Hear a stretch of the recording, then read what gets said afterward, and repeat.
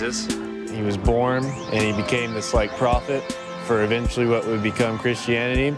And then at the age of 32, he died on the cross, and it's like 3 days later he was resurrected. Jesus is our Lord and Savior that died on the cross for us, for our sins. Jesus is a person that existed that continues to enrich the lives of people every day. Jesus is God's son, and he was sent to save our sins. I think he is a pretty cool guy. He had a peaceful philosophy. I think he's misinterpreted by a lot of people. He's the savior of this world. I don't know, because I don't really believe in him, so I don't really think anything of him. I mean, he could have been a real person. I mean, I'm sure he was. I mean, I'm sure he was just, you know, good at what he did or something. Jesus is God, I think. Yeah, I just learned that.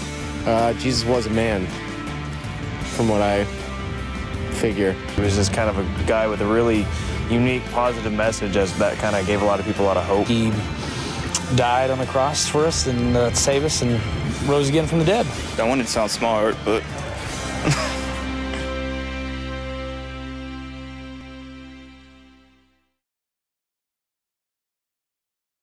Hey Family Christ Cross Training students and families, welcome to our first unit, Unit 1, Lesson 1. This series we're going to talk about the 10 Commandments, and it's great to have you here with us today online. Maybe just notice that video, and if we were to go out on the street somewhere here and ask people who is Jesus, we might get some different answers as well.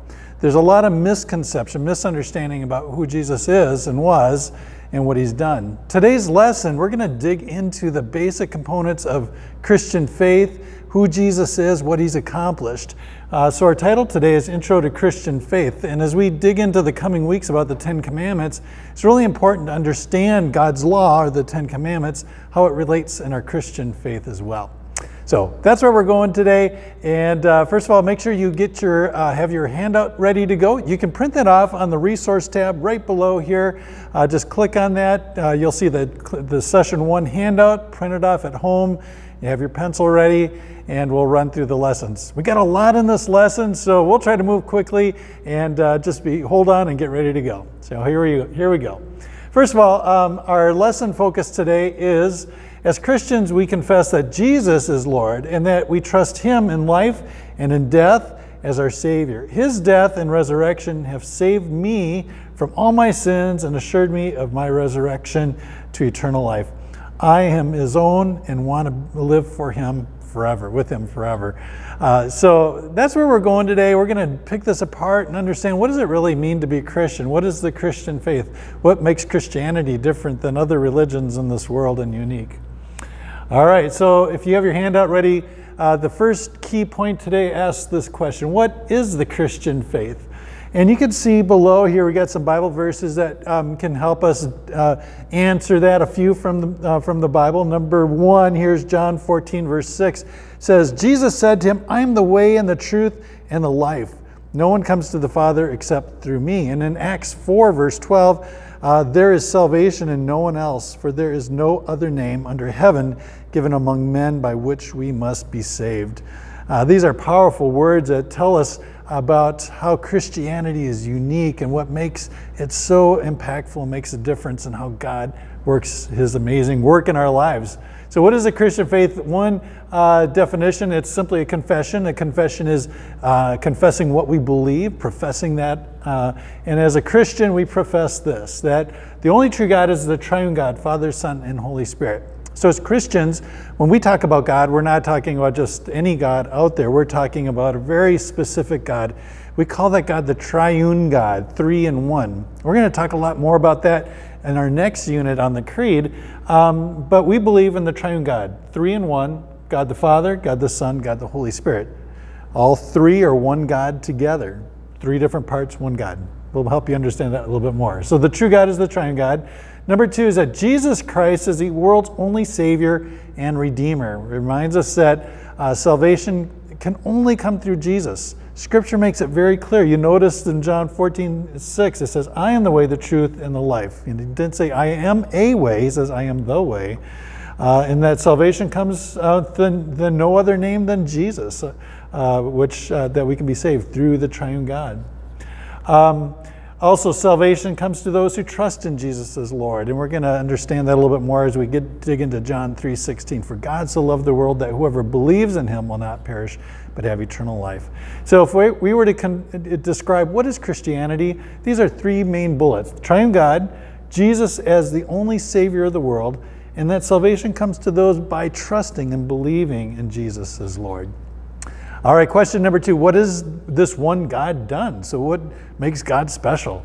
Look at these verses again. John 3:16. For God so loved the world that he gave his only Son, that whoever believes in him shall not perish but have eternal life. And in Galatians chapter 4, 4 through 5, he says, but when the fullness of the time had come, God sent forth his Son, born of a woman, born under the law, to redeem those who were under the law, so that we might receive adoption as sons. I love that word adoption. It reminds us that we were brought into a family. So what has this one God done?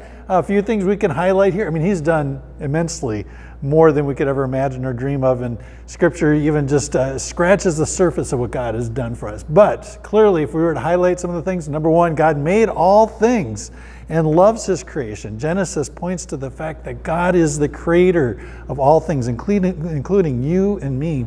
And not only did God create all things, but he loves us, he preserves us, he takes care of us. God has also sent his Son. So even despite our sin and the fall of mankind into sin, he didn't abandon us. So he sends his Son to rescue the world, to redeem and save humanity by his death and resurrection. God had a salvation plan for us from the beginning.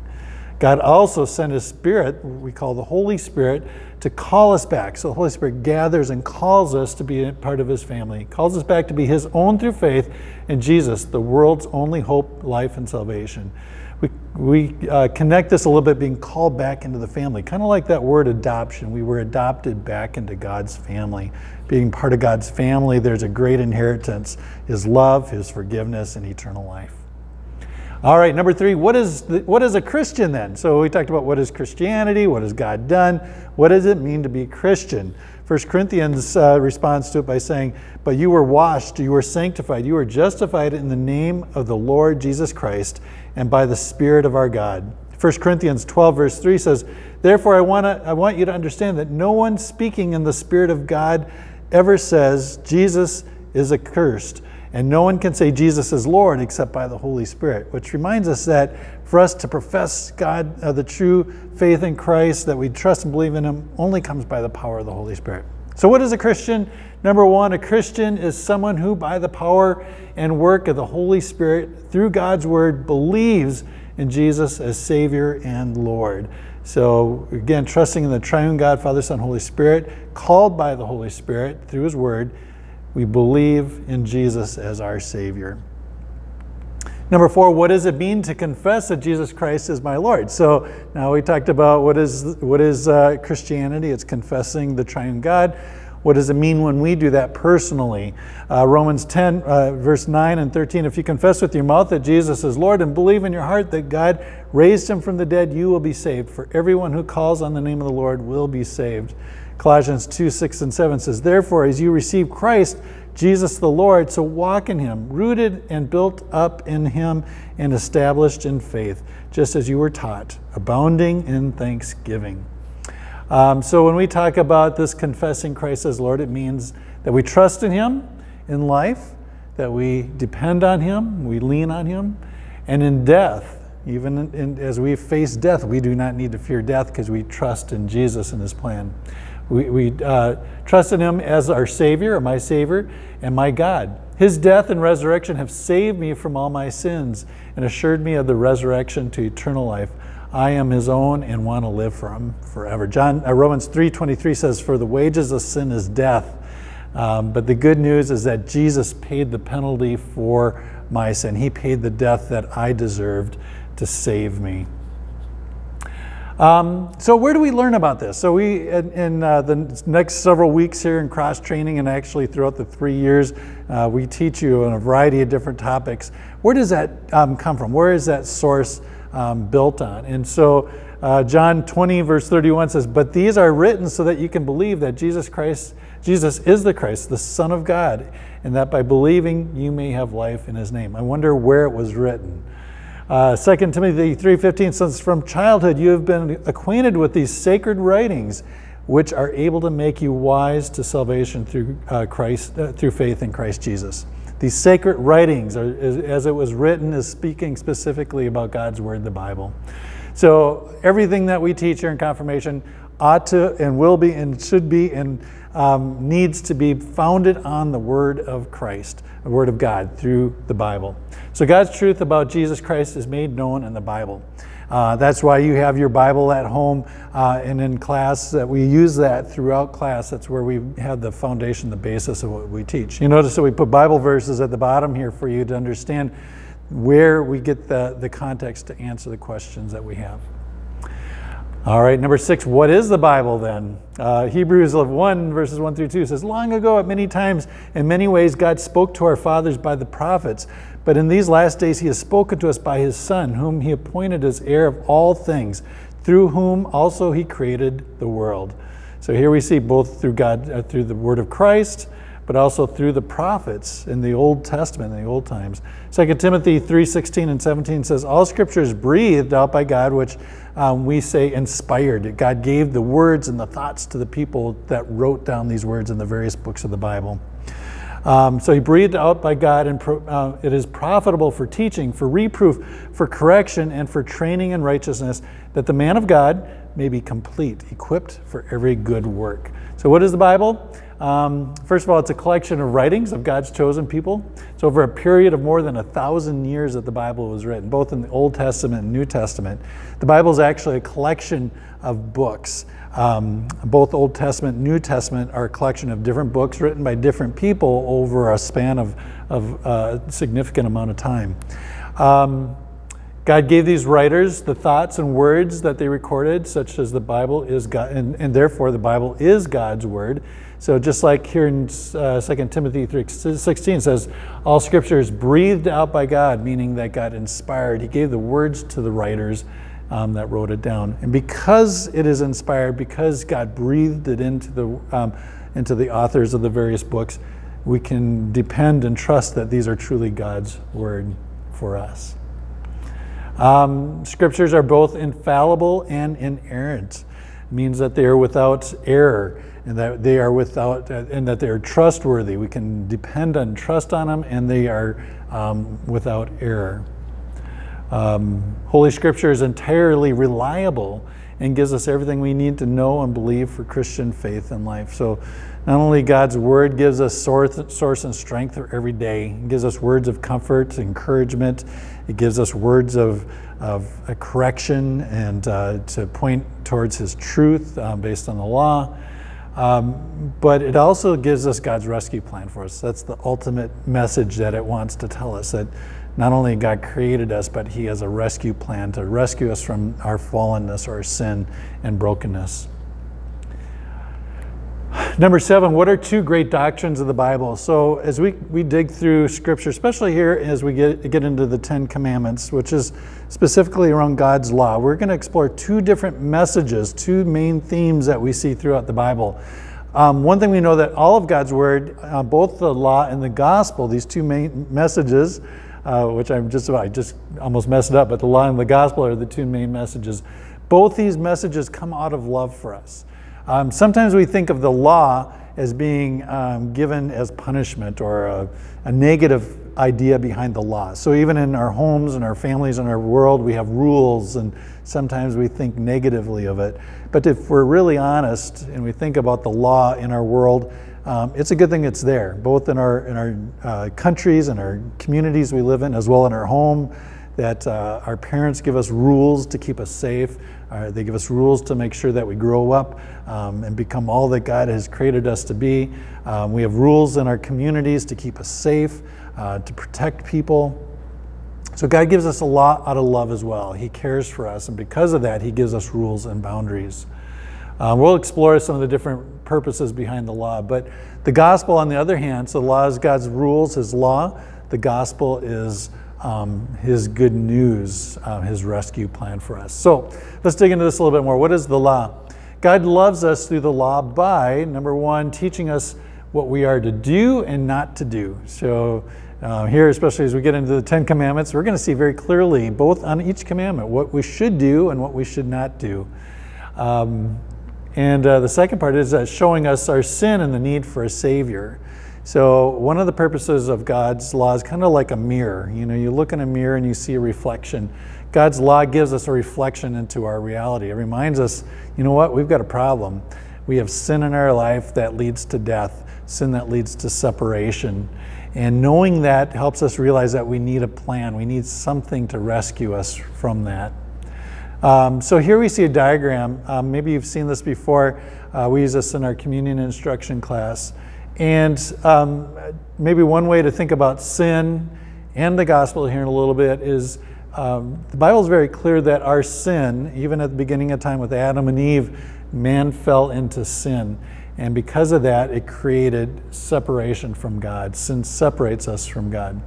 So since the time of the fall, we have had a broken relationship with God. Now the problem with this is that outside of a relationship with God, it only leads to death. And so sin is a very serious thing for us. So the law reminds us of that. It says we've got a big problem and we need a solution. The gospel, on the other hand, God loves us through the gospel. So the gospel is the other second main message of the Bible. First of all, that teaching us what God has done and still does in Jesus for our salvation. And then also it shows us our Savior in bringing God's grace and favor. So where the law shows us that we're sinful, the gospel is a message that Jesus rescues us from our sin. So if we go back to the illustration here again, sin separates us from God, but through Jesus Christ, the gospel, the good message, the good news of God's salvation to us, rescuing us from our sins, the cross, in a sense, has restored, has created a bridge, if you will. Let's see if I can do this here really quick. So the gospel has, through Jesus Christ, created a bridge across. And so through his death, his resurrection, his death paying the penalty for our sins, has restored a relationship back with God. And that's the good news of the gospel. We'll explore this whole concept a lot more later. So finally, number 10 in your handout asks this question: what is confirmation? So we are here at Family of Christ, we call our confirmation instruction cross-training, but it all leads up to a special day. It's normally taking place during 9th grade year, and we have an opportunity for students to partake in a really special worship service. And that's what we call the rite of confirmation. So what is confirmation, specifically the rite of it? It's a public rite of the church preceded by instruction in which Christians learn about confession, life, and mission of the Christian church. So the instruction period is what you guys are in right now. So through cross-training, 6th, 7th, and 8th grade, as we learn the various components of the Christian faith, it's working towards this public rite of confirmation. And you can see over here one of our pictures of a class. So we do this every year, and students wear a white robe, which reminds us that we are made clean, we are forgiven in Christ. The white is a symbol of purity. The stole is a reminder that we are called to be disciples, so kind of like a shepherd's stole, that they will lead and guide. And as we live out our calling as Christians, we share the good news, the message of the gospel with people around us. And so it's a reminder that we are called to go out and serve and make a difference. So anyway, we dress up, we put on the gowns and the stoles. It's kind of a traditional thing that we do in the church here. And you'll participate in a worship service, but during that service, you're going to have an opportunity to profess or confess your faith publicly. Your family members will come, and it's going to be a special day, and you'll have an opportunity to confess that. We'll also remind you of the amazing promises that God made to you at your baptism, that He has adopted you into His family and that He will love you forever. And He's got a plan and purpose for you. So that happens at your rite of confirmation. It's an awesome day. It's kind of a cool way to wrap up our confirmation instruction, and then you move on to living out your faith by making a difference in this world. And I'm excited to see what God has in store for you. So I want to talk a little bit about that confirmation instruction. So now as you are in 7th and 8th grade cross training, we start digging into other topics. So last year, if you were in 6th grade cross training, we went through Old Testament, New Testament history, where we want you to have a good understanding of the Bible and God's Word and how it relates to you. But the next 2 years here, we're going to hit these different topics. So 10 Commandments is part of our instruction series. That's this unit, Unit 1. Next unit is the Creed, and that will, we're going to explore the 3 different persons of the Trinity, God the Father, God the Son, God the Holy Spirit, what they've done, what they continue to do in our life. The third part of our series is the Lord's Prayer. So we'll dig into a unit on prayer and how do we communicate and talk with God, how do we listen to Him. And then the next 3 sessions are on the means of grace, which include the Holy Baptism, Office of the Keys, and Confession. And then the last one is Sacrament of the Altar, which is another fancy name for communion, Holy Communion. And so through the Means of Grace series, we'll hit all 3 of those in Unit 4. So that's where we're going in the next couple of years. We're excited to have you here for our 10 Commandment unit. And we pray that through the 10 Commandments, not only will you understand what we should and shouldn't do, but we'll understand how God loves us and how He has a plan and purpose for us. And that He didn't leave us in our sin. He gave us a plan out of it. But also through the 10 Commandments, we learn how to love and care for others in the world we live. All right, so there we go. That's our topic for today, our heart knowledge. So every week we'll have a different Bible verse to memorize. This week is John 3:16. It's a great one to start off. Many of you already know this one. For God so loved the world that He gave His only Son, that whoever believes in Him should not perish, but have eternal life. If there's any verse you will never want to forget, it's this one. It's probably one of the most powerful verses in the Bible to remind us what God has done for us. So memorize this at home. When you're done, you can have your parents sign off on that back side of your handout, and there's a section for it. And then on the back side of your sheet, make sure you get together with some family members, your mom and dad, or whoever you can get together as a group at home. Go through the discussion questions on the back side of your handout today, and there's a number of ways to kind of dig and process through today's lesson. You'll notice some quotes in there today. I thought some of these are pretty neat. Maybe think about which one kind of stands out to you the most. Warren Wiersbe says this: when a person does not know the doctrines of the Christian faith, he can easily be captured by false religions. And I love that because it reminds us why we teach you this stuff. It's really important that you have a solid understanding of the Christian faith. Without it, it's easy to be deceived into false theology, false belief.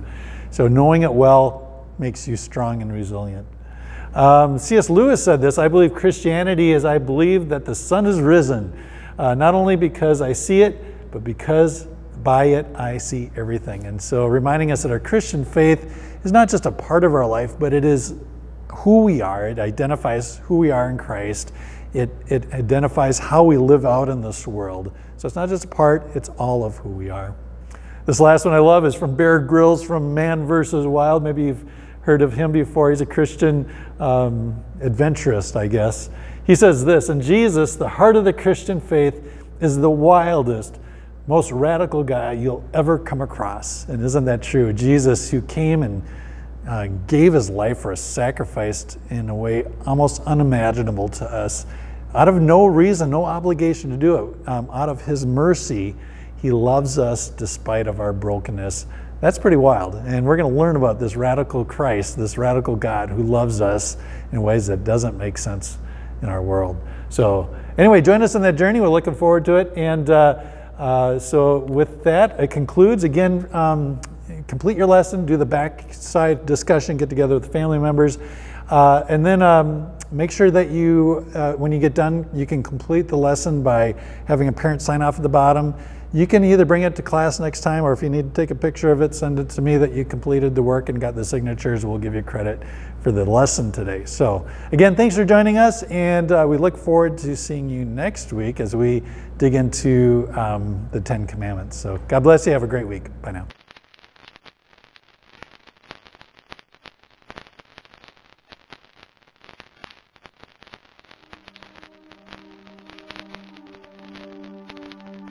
I will live my life according to these beliefs.